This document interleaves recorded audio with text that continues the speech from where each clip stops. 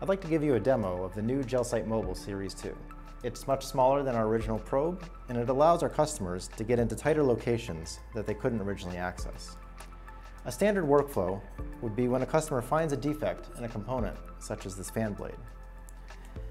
Press the device up against the edge of the blade, and with the press of a button, we can get a detailed 3D measurement of that defect. Using our touchscreen software, our customers can quickly analyze the defect they just measured. Here, I'm extracting a profile across this dent. I'm leveling it, and I'm configuring the software to find the bottom to tell us how deep it is. The software tells me that it's about 120 microns. Within about a minute, I've measured the defect, I've created a report, and this could be sent to a quality management team who needs to decide if this can be repaired or replaced.